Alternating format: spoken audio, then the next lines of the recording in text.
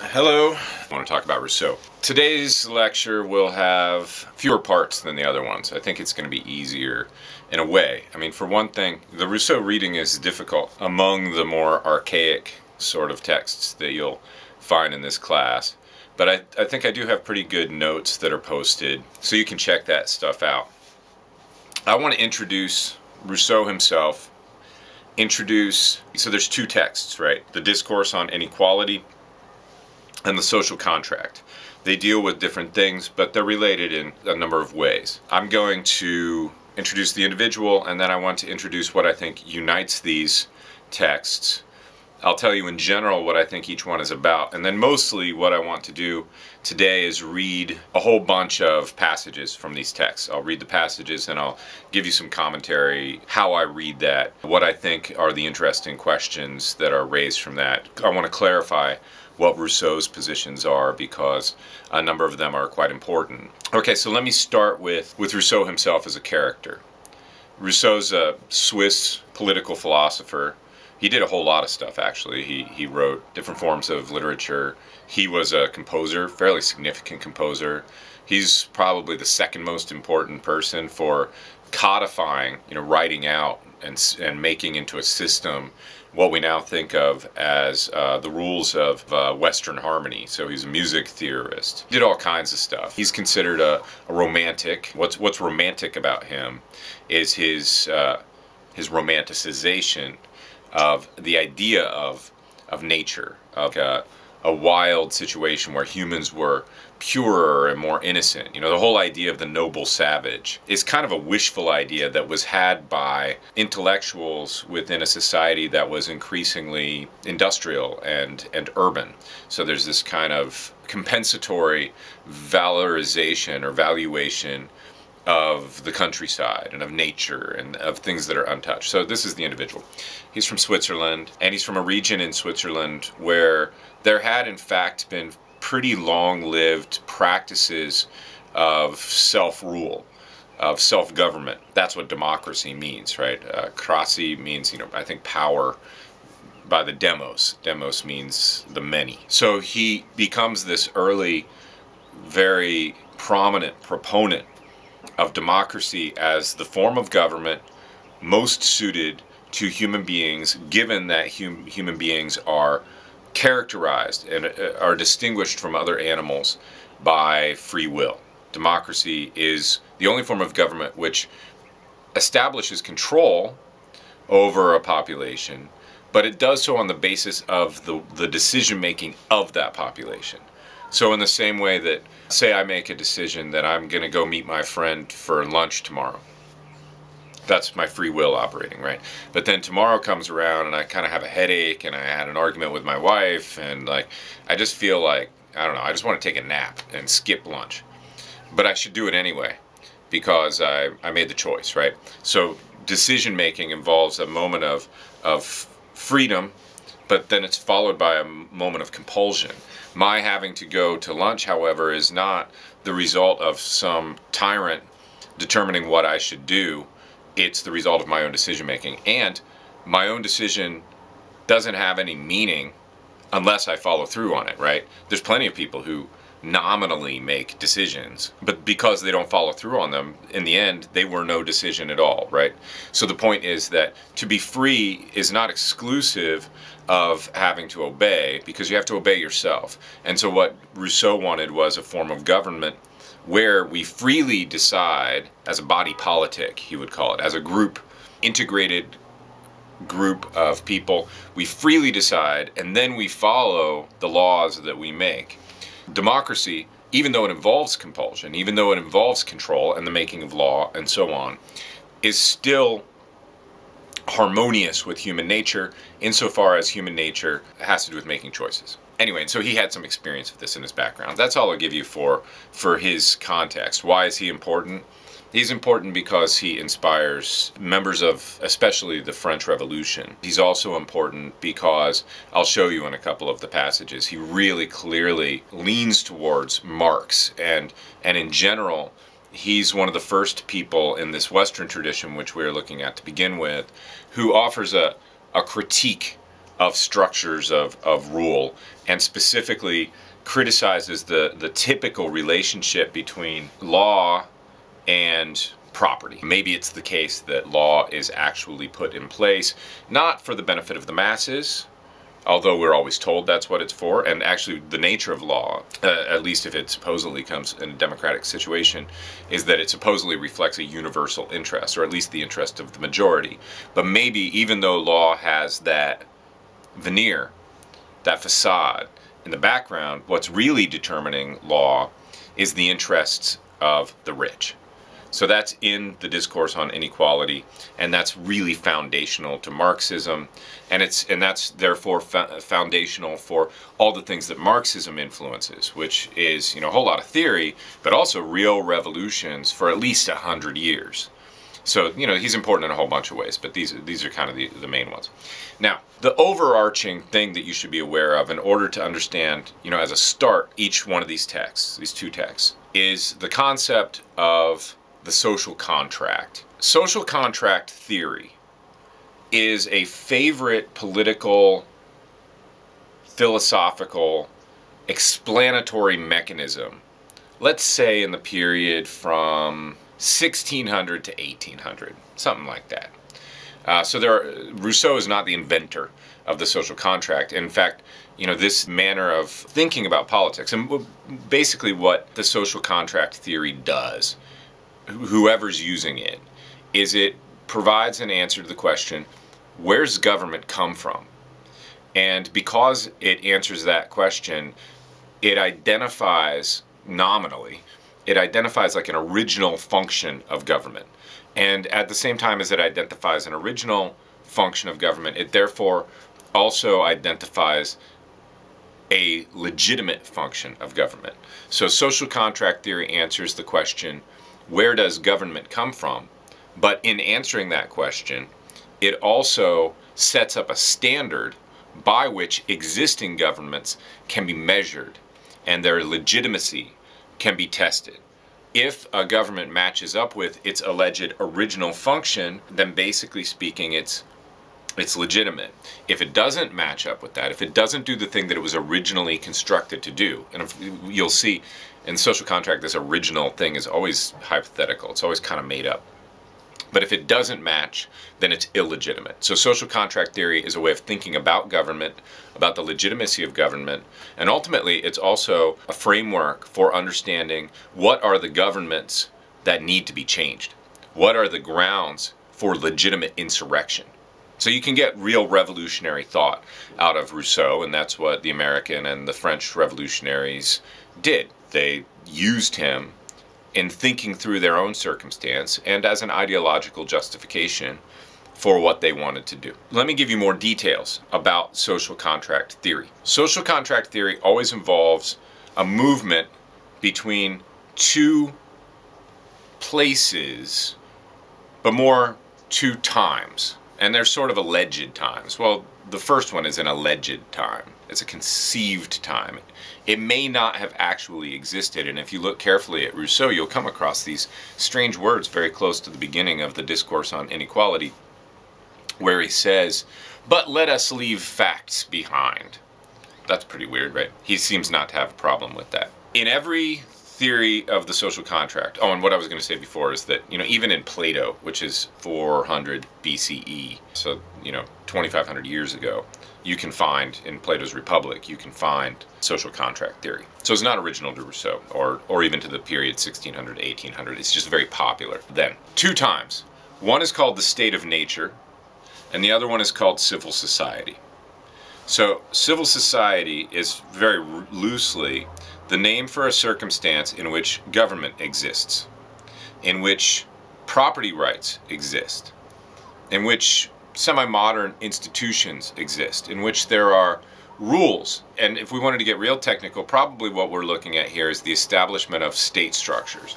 So civil society means a situation in which there are laws, you have to follow them, and if you don't follow them, there's some institutionalized system of force which is going to come and get you, which is going to compel you to do what you need to do what the law tells you to do. By the way, it's pretty clear that there are certain circumstances where it looks like this system is kind of legitimate. Like maybe the laws are good laws. Maybe they were established in some way that seems legitimate. And maybe the institutions that enforce those laws do so relatively equally for everyone, etc. So we might assume that there is such a thing as relatively legitimate government.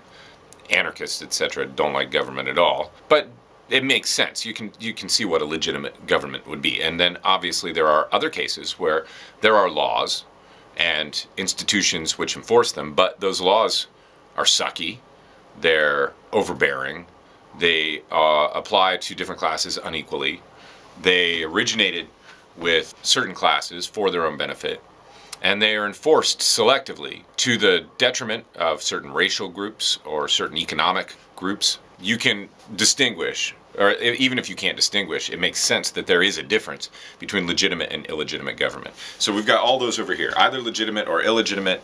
This is civil society. What social contract theory does is ask where'd that come from? And it always does it by hypothesizing the existence of another time, another period, which is called the state of nature. And different social contract theories tell different, or theorists tell different stories about how we got from the state of nature to the state of civil society. Rousseau, I think, in these two texts, is really telling two different versions of that story. And in the first, his real answer is in the second one, the text called The Social Contract. There he says like what he thinks really happened. He basically sets out what he thinks establishes a real civil society as opposed to an illegitimate one, which is secretly just another state of nature. Most of these stories involve the idea that in the state of nature, Rousseau doesn't super emphasize this, but he does gesture towards it sometimes. The most famous of these is by Thomas Hobbes, English political philosopher, writing in 1640 or so. He's the famous one who called the state of nature, life. The life of humans in the state of nature is nasty, short, brutish, and mean. He described the state of nature as a war of all against all, because in that circumstance, there's no law. Anybody can do whatever they want, and therefore it seems as if the state of nature would be a circumstance where you have the rule only of the strongest, the rule of force. And Rousseau's critique in this very influential discourse on inequality is that a lot of things that look like legitimate government really aren't. They're still just rule of force. They're still just rule by the strong or by the rich, even though they claim to be something else. So he tells these two different stories. In the first version, in the Discourse on Inequality, he gives a sort of description of this slow shift from an alleged pristine nature where we have like noble savages who are running around naked and sleeping under the first tree, and they're really happy. The sickly ones have all died, of course, so we only have healthy ones. Their bodies are really strong because they don't have a whole lot of technology to rely upon. They're almost asocial, according to Rousseau, which has got to be, an historical falsification. I don't believe that humans were ever really solitary animals. But, like Rousseau said, he doesn't really care if it's true. Let us leave facts aside. This is a thought experiment. He tells a story in that text about how we move from this relatively happy situation, the true youth of the world, he calls it. That's a romantic way of talking. From this fairly happy circumstance with grand forests and small population, no technological development, small cognitive development, no lying, no pride, not too much thinking going on, a lot more feeling.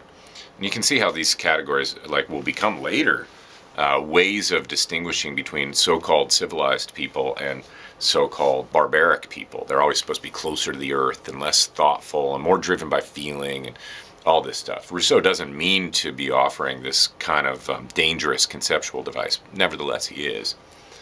In this story, as we pass from that happy state, we pass to a less happy state. And he says this is the reason for the whole essay.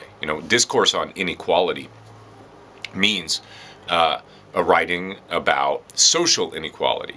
And he distinguishes at the beginning, don't get confused, this is not a super important passage, it's just something you need to understand, that there's natural inequality and then there's social inequality, or what I would refer to as like positional inequality. So natural inequality is that my voice is lower than most of yours. We're not equal in terms of the pitch of our voice. It doesn't matter. And you don't need to explain how that came about, right? So, you know, I don't know what it is that makes my voice, my neck shit, is built differently than yours. We're unequal in that way. Some people are faster than other people. Some people are stronger than other people. Some people take naturally to mathematics, while other people have to work hard for that stuff. That's natural inequality. But then there's social inequality, and that's what he wants to ask about. Social inequality, or positional inequality, means differences in terms of social position, social prestige, amount of power, capacity to make decisions, differences in terms of authority, where certain people command and other ones have to obey. And the question that Rousseau specifically says he wants to answer is, how do we get to a situation where it is often better people who have to serve worse people? It is strong people in all kinds of dimensions who end up serving weak people. It's often quite smart people who end up serving kind of dumb people, and it's wise people who are forced by circumstance, and in the last instance by force, by the police, to serve the foolish. How did we get here? And so in this text, the story is the story of a decline, and he answers it. And basically, you know, what he says at the end is that, like, well, where we got it, we could call it civil society. It's definitely a modern situation, different from his imagined state of nature when everybody was living in the wild. But we shouldn't really call it civil society, because it's just another form of domination. We didn't really make it. We didn't make it to civil society. We just were told that we made it. And where we are is still with tyranny, with domination, with unjust domination. The discourse on inequality is a lament. It's a at least proto-revolutionary scream about the injustice of being ruled by the rich, and of believing that it is natural and inescapable that we are ruled in such a fashion. Rousseau really firmly believes that this is unworthy of us. We're free people. We ought to live free. The second text is different. It still deals with the same story. You know, what constitutes a movement from the state of nature to civil society? But here he's telling us what exact form civil society must take in order for it to be totally legitimate, in order for it to be something different than tyranny, in order for it really to be something different from the state of nature or the rule of force. And the answer there is, it has to be democratic. And he'll say, he uses the term body politic. Body politic means a group of people operating together so as to jointly make decisions. Ultimately, people come to conceive this on the national scale, but I think in Rousseau's experience, you know, in the Swiss world where he lived, bodies politic were fairly small and fairly locally based. And I tend to think, and so do a number of our writers, that maybe you can't have real democracy on a really large scale. Which is not to say that we can't have it in the United States. It just is to say that the unit of decision-making should not be the United States. It should be your neighborhood. You only have a body politic. You only have this new and magical thing in the world where a group becomes an individual capable of choice. You only have it if you have democratic process. Everything else is the illusion of a body politic. What it is really is the servitude, the slavery of the vast majority of people under one or another master. And in that text, he tells us specifically how he understands the rudiments of democracy, which is voting, which produces the general will, which is what's good for most people, majority rule. And then he also gives us a list of things. He doesn't present them as a list, but I derive from this text a list of things. And you can find this list in the notes that are obstacles to democracy. What really gets in the way? Now, of course, the point of us looking at all this stuff, as always, is to say, like, okay, might he be right in the discourse on inequality? Might he be right that even though it looks like the laws are set up in everybody's favor, even though it looks like we're engaged in progress, maybe the laws are actually set up in the favor of the weak. We've been duped. We're still in a condition of servitude, and therefore what appears on first glance to be progress, on second glance is really regress. That's the first text. And why does that matter to us? Well, because maybe that's true. What if that's true? What if the laws really don't stem from the general will in our circumstance? What if they stem from Halliburton or Time Warner? This is one of the things I'll stick in the video before I pass it on to you. I'm going to try and find something about net neutrality. I heard today that the FCC has voted to step back its legislation guaranteeing net neutrality, and so corporations will have the ability to slow down and maybe even to select the content that arrives at you. If that's happening, that's an obstacle to democracy because it prevents the ability of people to get information and to get information equally. Obviously, also it's a part of like a kind of large-scale control of thought and behavior by corporations, which I think is really where we stand. So the purpose of both of these things, both of these texts, is to bring these comments into connection with ourselves. Do we really have a democracy? What are the obstacles to democracy? Are these obstacles acting on us right now? How could they be improved? What could we do to make things better? Okay, so for the rest, I thought that I would just like to read some passages. So I'm going to start with the Discourse on Inequality. I'm going to start on page 13.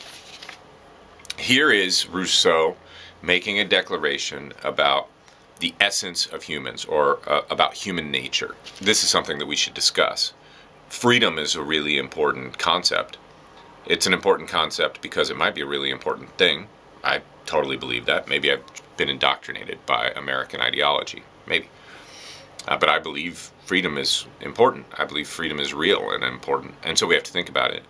But it's also important because it's a term that is used all the time in totally unfree ways, right? We're told that we're free. We're told that we're bringing freedom to Afghanistan, when it looks like what we're bringing to Afghanistan is detention, torture, and bombing. Freedom is an often used, illicitly used term too. So we got to think about it. Here's Rousseau distinguishing between humans and animals. I see nothing in any animal but an ingenious machine, to which nature hath given senses to wind itself up and to guard itself to a certain degree against anything that might tend to disorder or destroy it. I perceive exactly the same things in the human machine, with this difference, that in the operations of the brute, nature is the sole agent, whereas man has some share in his own operations, in his character as a free agent. The one chooses and refuses by instinct, the other from an act of free will. Hence, the brute cannot deviate from the rule prescribed to it, even when it would be advantageous for it to do so. And on the contrary, man frequently deviates from such rules to his own prejudice. So that's simple. You know, what's up with humans? Rousseau thinks what is distinctive of humans. Classically in philosophy, we would determine the essence of a thing as that which makes a thing be what it is, and without which it could not be what it is. So you're looking for special features which differentiate one thing from others. And our special feature supposedly is that we have free will. Okay, now the story about the movement from the state of nature to where we now find ourselves passes very importantly through property. So I think he gives kind of two, in the Discourse on Inequality, he gives this answer in two stages. Here's the first stage. Here I'm on the bottom of page 23. The first man who, having enclosed a piece of ground, bethought himself of saying, "This is mine," that means he thought of, and found people simple enough to believe him, was the real founder of civil society. So civil society is related to property. Super important for thinking about Marx and a whole lot of things coming on. From how many crimes, wars, and murders, from how many horrors and misfortunes might not anyone have saved mankind by pulling up the stakes or filling up the ditch and crying to his fellows, "Beware of listening to this impostor. You are undone if you once forget that the fruits of the earth belong to us all and the earth itself to nobody." So we have a pretty clear distinction here between communism, collectivism, solidarity, communalism, in very rough forms, and property and law on the other. So he's sort of saying, look, the systems of governance that we now have, they come from people controlling property, and the control of property is in itself a socially contentious and socially questionable thing. Because if certain people control, say, the primary water supply in our area, don't they have an obligation to share that water with us? There's more water than they can use. Everybody else needs water. Shouldn't they share it? But property rights say, well, it's totally up to them. What's right is that they decide. And the opposing view is like, no, no, no. What's right is that we all need water and we're going to take it. And that's right too. This division between private property and communal rights is identified here. Let's see. Next, here's top of page 25. Taught by experience that the love of well-being is the sole motive of human actions, he found himself in a position to distinguish the few cases in which mutual interest might justify him in relying upon the assistance of his fellows, and also the still fewer cases in which a conflict of interests might give cause to suspect them. In the former case, he joined in the same herd with them, or at most in some kind of loose association that laid no restraint on its members, and lasted no longer than the transitory occasion that formed it. In the latter case, everyone sought his own private advantage, either by open force, if he thought himself strong enough, or by address and cunning, if he felt himself the weaker. So I include this one, which is a little bit difficult to follow out of context, because he's starting to ask, how did these allegedly isolated animals, humans, proto-humans, Paleolithic humans, maybe, how did they start to form social groups and ordered social groups with rules? How do we get institutions and so on? It's like, okay, a first step here is in getting together, determining that a group of people have a mutual interest and that we can rely on the assistance of other people. We can engage in mutual aid and get together and make a loose association that laid no restraint on its members, so voluntary association. I picked this because I want to point out that's an ideal of anarchism right there. The idea that, well, we should just make groups and act together so long as it suits us. We should join into them voluntarily. We should leave them voluntarily. And hey, by the way, this is a natural thing for humans to do. We have always done this. We make groups, but there's a difference between a free group and one that is forced upon us, one that is mandated. Okay, next one, bottom of page 29. This is long, 4 paragraphs, but this one, this is the pivotal moment of the entire text. This is where he really answers his own question. Like, where did we get most of the institutional, social structures, and especially the governmental structures which surround us? How do we get a government? How do we get a police force? How do we get a prison system? What happened to change between, I mean, really, if this was on an actual historical basis, we'd be talking about the movement from the Paleolithic to the Neolithic to so-called civilization. You know, what happens in Mesopotamia, what happens later in Egypt, what happens early on in China, in these river valleys where people are concentrated and you have social hierarchy and you have kings. What happened? How do we get there? And here's this text, the answer is like, well, we were tricked by the rich. Okay, before the invention of signs to represent riches, now I'm on the middle of page 29, wealth could hardly consist in anything but lands and cattle, the only real possessions man can have. But when inheritances so increased in number and extent as to occupy the whole of the land and to border on one another, one man could aggrandize himself only at the expense of another. So when resources have been taken over, you can only grow your wealth by getting it from somebody else.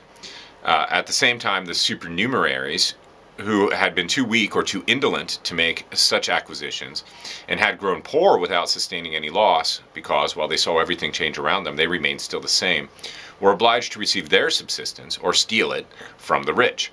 And this soon bred, according to their different characters, dominion and slavery, or violence and rapine. So if you're not one of the people that was lucky enough to get the resources to begin with, you either have to serve them or you have to rob from them. The wealthy, on their part, had no sooner begun to taste the pleasure of command than they disdained all others, and using their old slaves to acquire new, thought of nothing but subduing and enslaving their neighbors, like ravenous wolves, which, having once tasted human flesh, despise every other food, and thenceforth seek only men to devour. Thus, as the most powerful or the most miserable considered their might or misery as a kind of right to the possessions of others, equivalent, in their opinion, to that of property, the destruction of equality was attended by the most terrible disorders, usurpations by the rich, robbery by the poor, and the unbridled passions of both suppressed the cries of natural compassion and the still feeble voice of justice, and filled men with avarice, ambition, and vice. Now there's a good bit of Rousseau's thought going on here.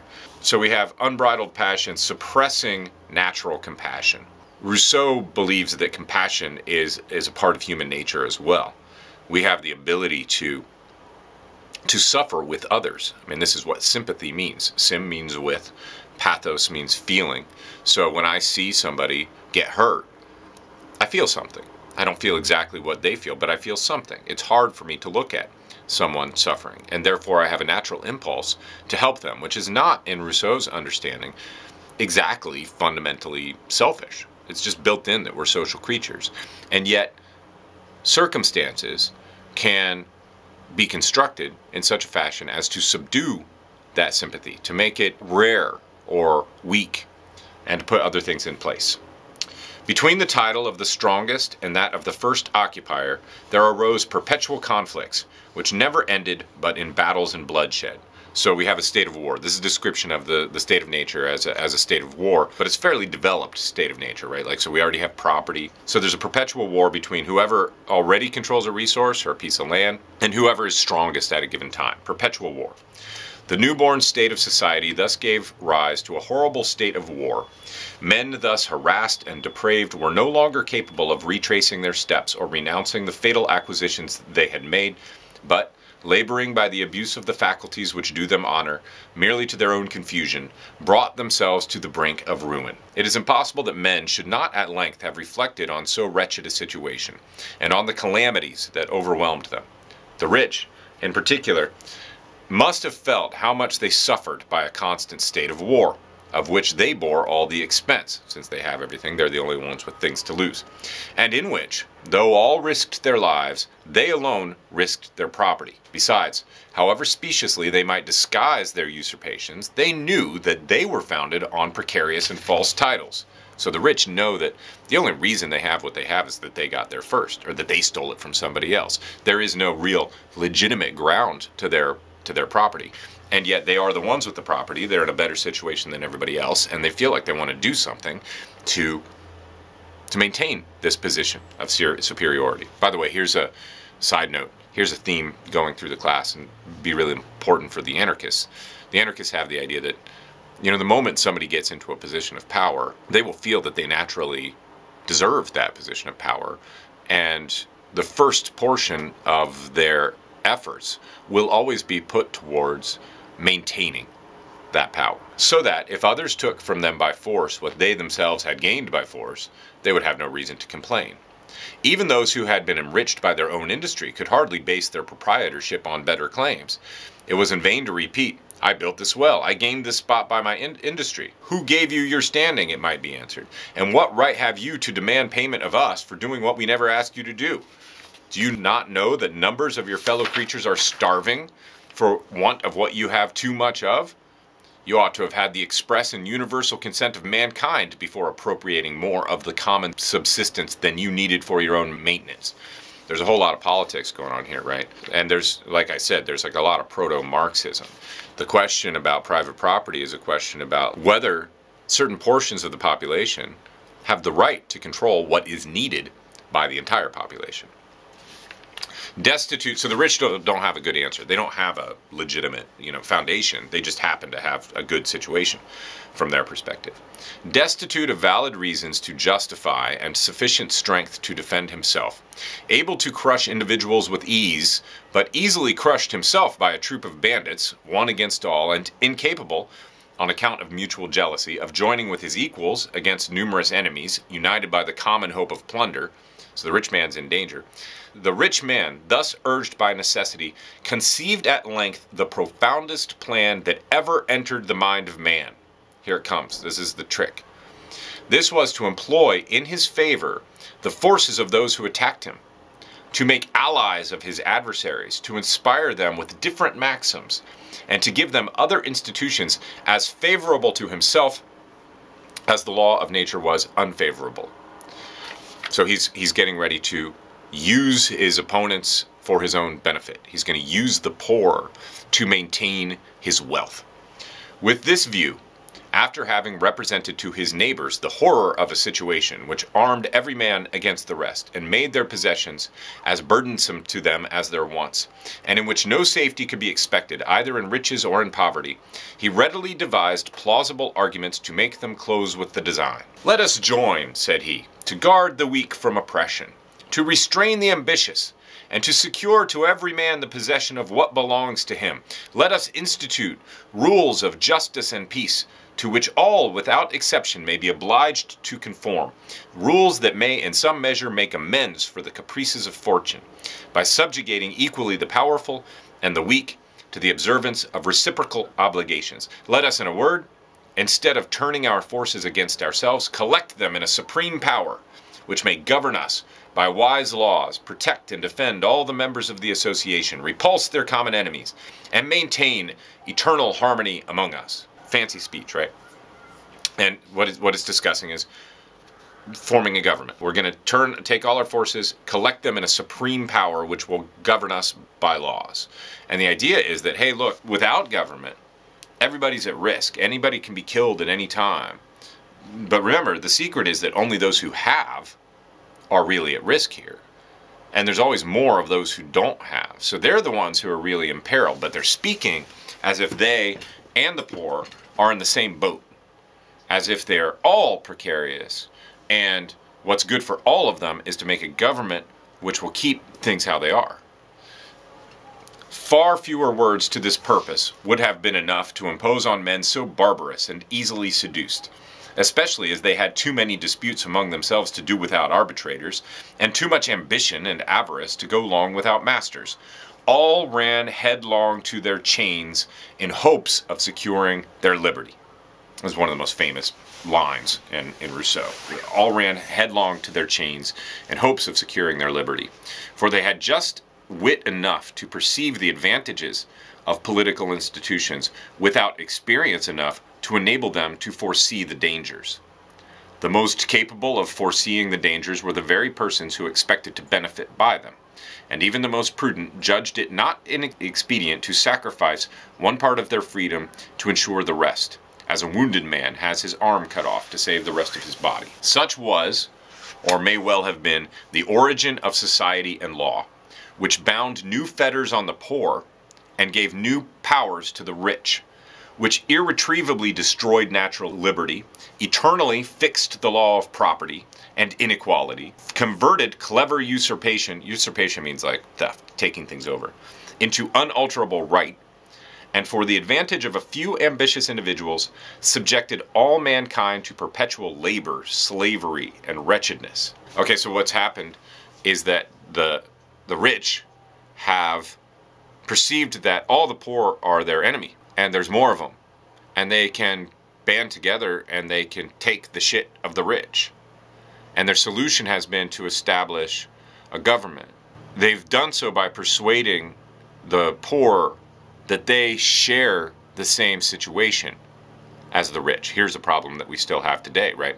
You know, there's this book called something like The Problem with Kansas, or What Went Wrong in Kansas, which asks why, like, you know, low income, largely white voters in the middle of the country vote against their own interest. Why'd they vote for the billionaire?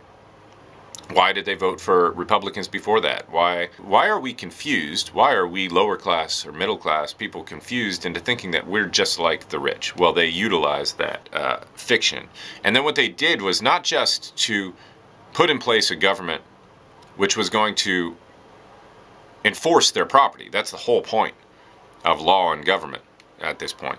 But they take the working class, or the poor people, and that's their primary enemy, right? That's who the rich have to worry about, because like the poor need to eat, they need to drink, they need a place to sleep.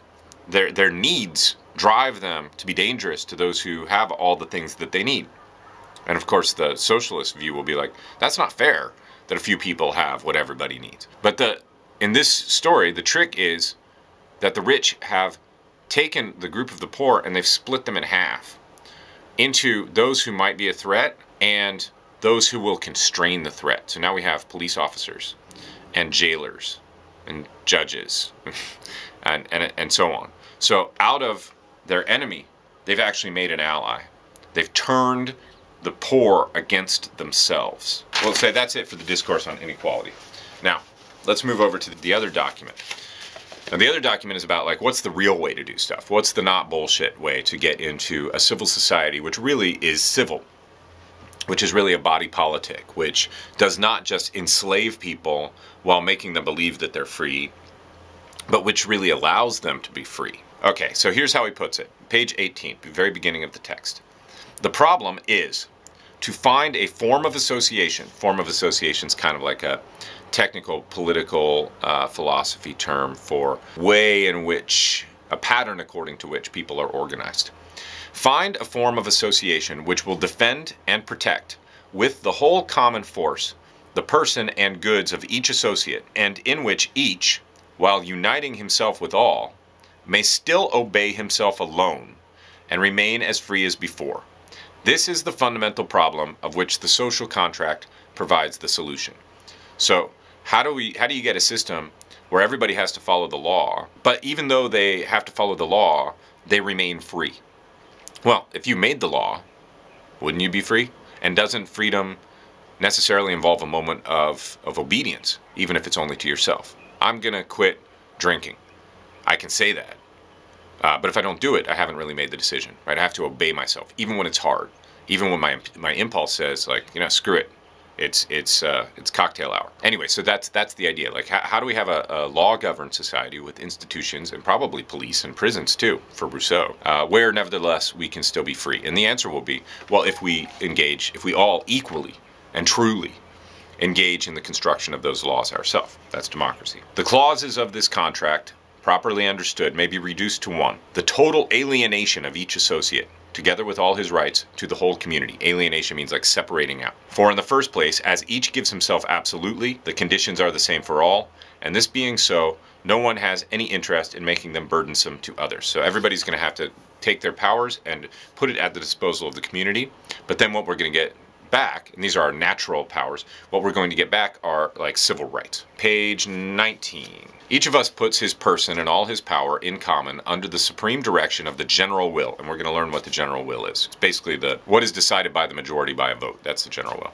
And in our corporate capacity, we receive each member as an indivisible part of the whole. So he really thinks that we're making a new individual entity in the world. At once, in the place of the individual personality of each contracting party, this act of association creates a moral and collective body, composed of as many members as the assembly contains voters, and receiving from this act its unity, its common identity, its life, and its will. This public person, so formed by the union of all other persons, formerly took the name of city, and now takes that of republic, or body politic. It is called by its members state when passive, sovereign when active, and power when compared with others like itself. Those who are associated in it take collectively the name of people, and severally are called citizens, as sharing in the sovereign power, and subjects, as being under the laws of the state. Now here's where he starts talking about what I take to be potential obstacles. The body politic, or the sovereign, drawing its being wholly from the sanctity of the contract, can never bind itself, even to an outsider, to do anything derogatory to the original act. For instance, to alienate any part of itself, or to submit to another sovereign. Violation of the act by which it exists would be self-annihilation, and that which is itself nothing can create nothing.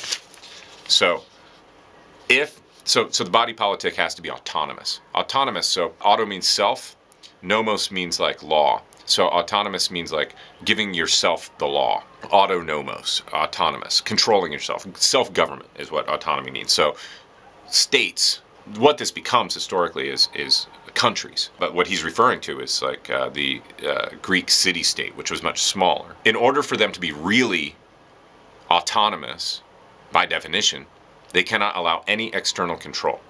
So obviously, if Russia significantly influenced our election, it's not a good election.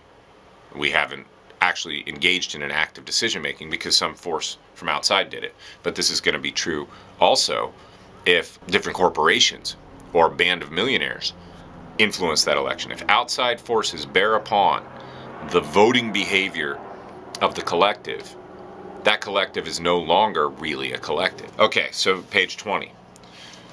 In fact, each individual as a man may have a particular will contrary or dissimilar to the general will which he has as a citizen. Also, what's the general will? The general will is what is produced by a vote. The majority names the general will, and voting allows people to make decisions as a group. But then once you vote, even if you voted no, you have to follow what the general will decided. And what Rousseau suggests is you're going to be compelled to do that by prisons and police and whatnot. So you may have a particular interest. His particular interest may speak to him quite differently from the common interest. His absolute and naturally independent existence may make him look upon what he owes to the common cause as a gratuitous contribution, the loss of which would do less harm to others than the payment of it is burdensome to himself. And regarding the moral person which constitutes the state as a persona ficta, thinking that the government is, the country is kind of a made-up thing, because not a man, he may wish to enjoy the rights of citizenship without being ready to fulfill the duties of a subject. The continuance of such an injustice could not but prove the undoing of the body politic. In order, then, that the social compact may not be an empty formula, it tacitly includes the undertaking, which alone can give force to the rest, that whoever refuses to obey the general will shall be compelled to do so by the whole body. This means nothing less than that he will be forced to be free. For this is the condition which, by giving each citizen to his country, secures him against all personal dependence, blah, blah, blah. So there's going to be cops and prisons and court systems and whatnot to force you to do what you may not have voted for, but just because the majority voted for it, and you got to suck it up and deal with it. Let's see. Okay, more obstacles. Page 22, the top. If then the people promises simply to obey, by that very act it dissolves itself and loses what makes it a people. Remember how the essence of humanity was free will and decision making. If we sacrifice decision making and just agree to obey Donald Trump or the Koch brothers or Raytheon and Exxon and BAE Systems and Time Warner and Apple and you know, people of excellence and people or experts or anybody. If we allow a certain class to take over, if we allow the system to just do what it does without actually making decisions which determine the course of our own lives, we have stopped being a body politic. We have stopped being a legitimate civilized grouping of people. And what we have instead is slavery. And to go further, what Rousseau thinks is, if and when there is slavery of that kind, where our decision-making power has been renounced or it has been taken from us, not only are we slaves, but because of our nature as free, we also have an obligation to revolt. Okay, so here's a description of the general will and obstacles to it again. If, when the people, being furnished with adequate information, held its deliberations, the citizens had no communication with one another, the grand total of the small differences would always give the general will, and the decision would always be good. So that's definition of the general will, the grand total of the small differences. So you add up the yays and the nays and whatever, you know, wherever you have a surplus, that's the general will. But when factions arise, so ideally everybody would vote independently. We don't want factions. That's parties, political parties. But when factions arise and partial associations are formed at the expense of the great association, the will of each of these associations becomes general in relation to its members, while it remains particular in relation to the state. It may then be said that there are no longer as many votes as there are men, but only as many as there are associations.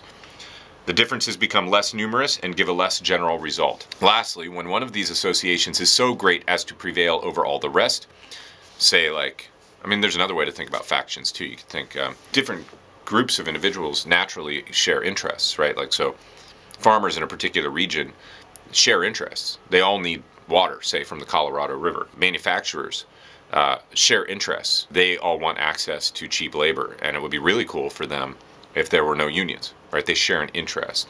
But if one of these associations is so great as to prevail over all the rest, say the the set of interests held by corporations, which I think is what rules us today. The result is no longer a sum of small differences, but a single difference.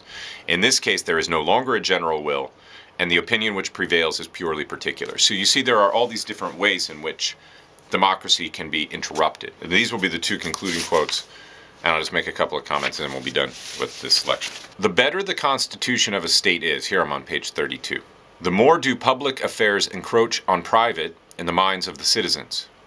Private affairs are even of much less importance because the aggregate of the common happiness furnishes a greater proportion of that of each individual, so that there is less for him to seek in particular cares. In a well-ordered city, every man flies to the assemblies. This is going to be important when we get to Hannah Arendt and to the anarchists and so on. Like, you know, in a healthy democracy, people care. They take part in government because they know that most of what matters to them will be achieved through this group decision-making. Under a bad government, no one cares to stir a step to get to the assemblies because no one is interested in what happens there because it is foreseen that the general will not prevail. Maybe this is where we're at. You know, we're always blamed for being apathetic as if this was some kind of like personal moral failure. But maybe our alleged apathy is actually a form of practical wisdom where we realize it's bullshit. It's just going to be the laws. It's going to be the decisions. The FCC is going to back off net neutrality. And the corporations are going to push through a tax plan, and the billionaires are going to push through a tax plan which gets rid of the inheritance tax and super lowers corporate taxes. That's just what's going to happen because we know they're in charge anyway. So why the fuck should we go vote? Now, I'm not just like snottily saying that that's what I think, although it's pretty close to what I do think. But I'm saying that perhaps the apathy that we see is right, and therefore that we have a busted democracy, that we don't have a democracy. No one is interested in what happens because it is foreseen that the general will not prevail. I mean, what percentage of Americans actually like the tax plan? It's like 23% or something. The general will is not prevailing, and yet nobody seems to have a problem with this. Good laws lead to the making of better ones. Bad ones bring about worse. As soon as any man says of the affairs of the state, "What does it matter to me?" the state may be given up for lost. And then here's the last thing, and this one's really important for if we're talking about obstacles to democracy. Also, if you want to understand what democracy is for Rousseau, you know, number one, it's a group of individuals equally coming together and voting without influencing one another. But number two, it can't be done by representatives. Sovereignty. Sovereignty means the power of making laws. For the same reason as makes it inalienable, cannot be represented. Inalienable means it can't be lifted up and given to someone else. It lies essentially in the general will, and will does not admit of representation. It is either the same or other. There is no intermediate possibility. The deputies of the people, therefore, are not and cannot be its representatives. So you can have like an administration for him. You could have an executive branch, maybe. But you can't have legislators. You can't have somebody else do your lawmaking for you. They are merely its stewards and like the administrators, are merely its stewards and can carry through no definitive acts.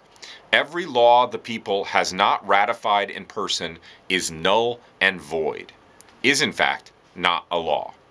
The people of England regards itself as free, but it is grossly mistaken. It is free only during the election of members of Parliament. As soon as they are elected, slavery overtakes it, and it is nothing. The use it makes of the short moments of liberty it enjoys shows indeed that it deserves to lose them. So this is harsh language. We think we're free. We think we're involved in a democracy. We're only involved in a democracy insofar as we take part in real and fair and unmanipulated elections for our representatives. Only in that moment do we get a bit of freedom. And actually, if you think about it, there's probably no such thing as a free, unmanipulated one of those elections, because what did you ever have to do with choosing the people who were on the ballot? But at the most, it's in that moment of voting for the representatives that you're free. But from that point forward, you're a slave, and you're a slave because others decide for you. And to go again, you know, along the revolutionary track that Rousseau digs, if you're a slave, but your nature is to be free, whether you recognize it or not, in truth, you have an obligation to revolt. That's it for content. Let me just list off the discussion questions that appear to me from these texts. Are those who are in charge in our society, are they really superior? Is it really the smarter, more ethical, wiser, gentler people who are in control or not? And if not, aren't we in the same situation that Rousseau wanted to describe, that he wanted to work through? Some people think that, an unequal society just comes from God's will. Like, that's just how it's set up. That's just how it is. There are some rich people and there's some poor people. There are some leaders of industry and there are some poor folks who have to just work a register at McDonald's. Is that just natural? Or is that the result of a social progression that could be and should be otherwise? Do you think that we're really represented at the governmental level? Do the people who work in government legislating on our behalf, are they really doing it on our behalf? They're receiving legislation that's been written by ALEC, or that's a coalition of different companies that fund this place to develop legislation for their interests. If our representatives are being provided with legislation written by industry, pretty hard to see how they're doing our will. Do you think that a two-party system screws up democracy? I think I skipped this passage. I wanted to find this one. But another obstacle that Rousseau names for democracy is vast differences of wealth. Do you think, we obviously have massive differences of wealth, the kind of differences in wealth that have never been seen probably on the planet before now exist. Something like the richest 6 or 8 individuals in the world now own as much as half of the world's population, the poorest half of the world's population. How can you have democratic decision-making in a circumstance like that? Don't you think that that gets in the way of democracy? And then there's general questions. Do you agree with the idea that the nature of humans involves freedom? That freedom is central to us somehow? And if so, don't you think that humans ought to govern themselves? One of the things I think is interesting that I've learned from a whole bunch of classes like this one, by talking to people in the class, is that we're all told to begin with, democracy's great, democracy's the best form of government, freedom rocks, fuck yeah, freedom, and we're all into it, and we all support it. But then when we get into any kind of concrete discussion about actual self-government, people actually governing themselves, I find that people don't actually support it. Most of the students I have are really scared about the idea of self-government. And even though we'll talk without thinking about it, about the coolness of freedom and how this is the freest country and stuff like that, then when we get into a concrete discussion, I find lots of people suggesting, well, people aren't really free. People just like to be led. They're naturally servile. Maybe there's a few exceptional individuals, but mostly that's what people are like. So on the surface level, we support self-government and freedom. On a practical level, we disbelieve in them or we are afraid of them. And my question is but hey, wait, isn't this something we really ought to take seriously? Isn't it true that freedom has something to do with who we are on the deepest possible level? Isn't it true that if we're free, we really ought to govern ourselves? And if we're not doing it right now, don't we have an obligation to change things so that we can? Now, historically, what you do there have been different answers given for that. How do we revolt? How do we put a new system in place? Do we just take over the police and the prisons and then we're gonna make things better? Or maybe what we have to do, and this is where this course is going, maybe what we really have to do is start practicing self-government on a small scale. Start practicing freedom instead of practicing, I don't know, video games and some shit. Last question. When is insurrection justified or called for? If it's really the case that we are not governing ourselves, if that's not happening, somebody else is governing us, and we're servants. If it's against our nature to be servants, don't we have a responsibility to rise up somehow?